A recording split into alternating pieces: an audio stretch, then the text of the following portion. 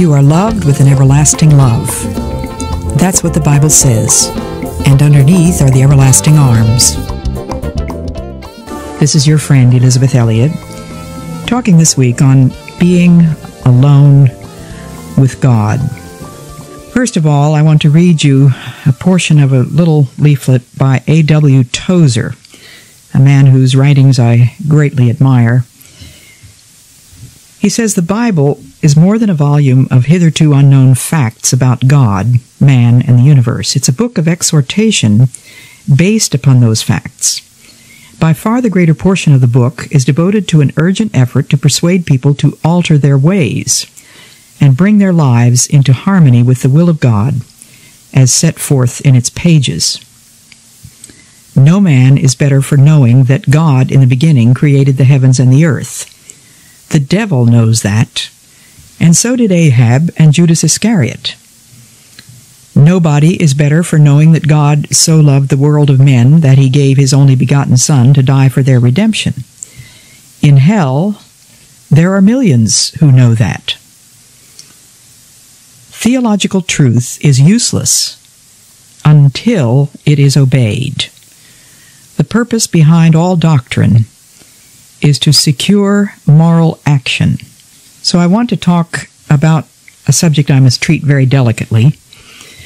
It is a very personal matter for each one of us, but it is one with which many listeners have asked me for help. And the subject is the devotional life. How do I do devotions? What do I do? When? Now, I know that many of my listeners do not need this series, and far be it from me to assume that I should advise you. One's devotion to God is territory on which I would certainly fear to tread. But I am asked from time to time, and I'm glad if I can offer some practical suggestions for what is surely an essential element in learning to know and love God. And that is quiet time. Time alone with God. Now, what about the when? We have a lot of scriptural precedent for early in the morning. Psalm 5:3 says, "In the morning, O Lord, you hear my voice. In the morning I lay my request before you and wait in expectation." When God gave the children of Israel the food called manna in the wilderness, they had to gather it in the morning. And I think of the bread of life, the Word of God, as something that we should be gathering in the morning so that we have our portion for the day. Daily bread is spiritual bread as well as physical bread. Start early in the morning if that's at all possible. And we should read a portion of Scripture.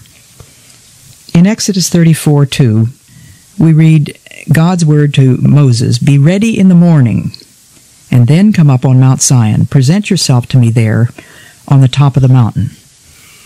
And that might be a good word for you and me. Why not be ready in the morning and present ourselves before God?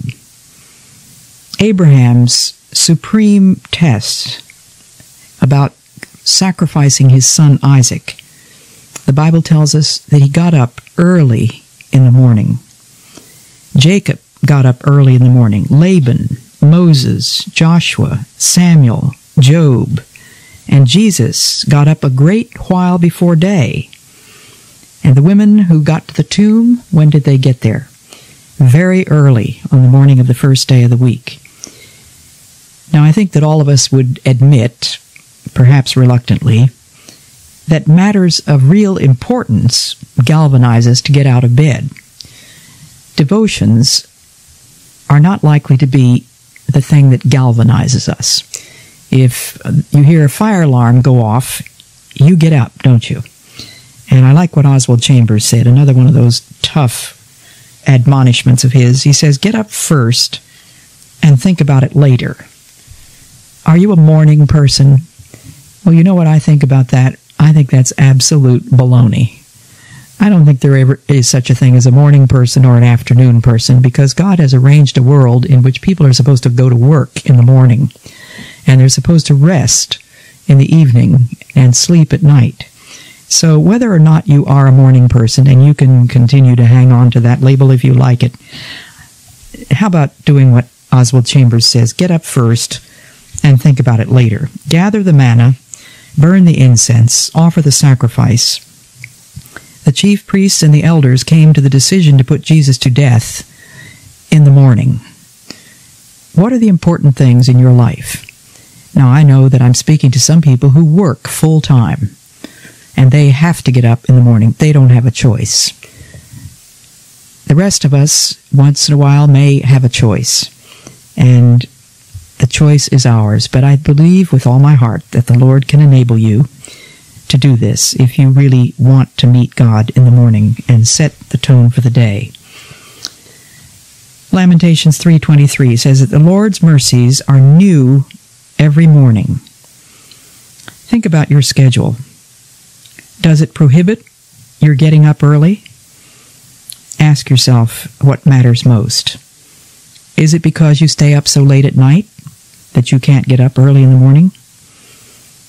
We do have the power to arrange our schedules. We do have the power to choose. There are limitations, I realize. But when people would ask my father how he managed to get up between 4:30 and 5 in order to have time on his knees to pray and to read his Bible, his answer was a very simple one. You have to start the night before. And that is going to mean that you're going to have to give up some things that you might enjoy doing, and perhaps give up some things that everybody else thinks you ought to do, and that the whole neighborhood or the whole church tells you you must do. Think of the advantages of having time alone with God in the morning. God is then the first person that you talk to.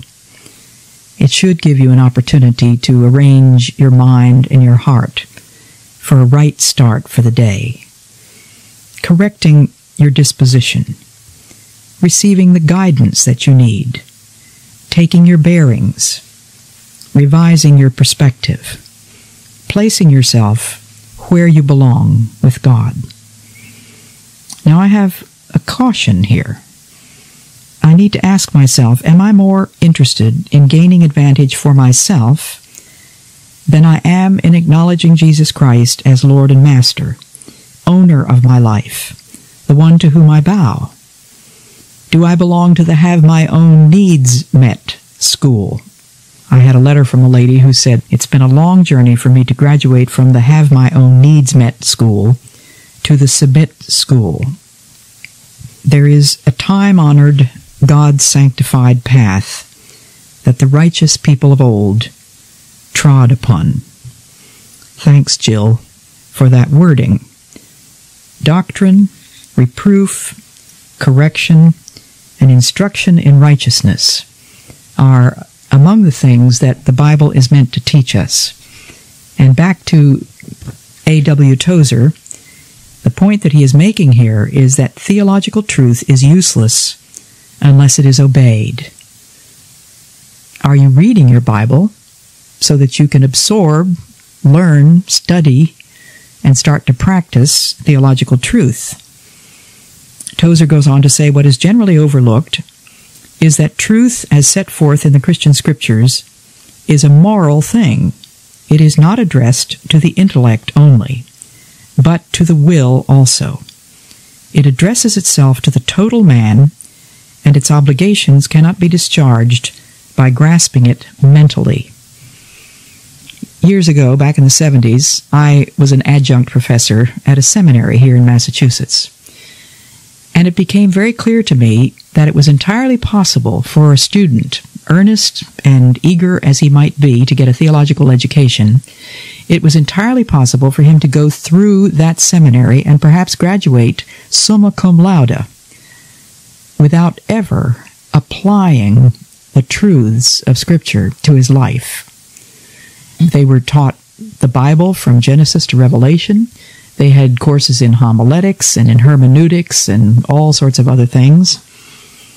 And the application, addressing those truths to the total man, just seem to be missing. Its obligations cannot be discharged by grasping it mentally. The course that I was teaching was designed to help students realize the necessity of living out day by day theological truth. I believe that an essential in our lives is time alone with God.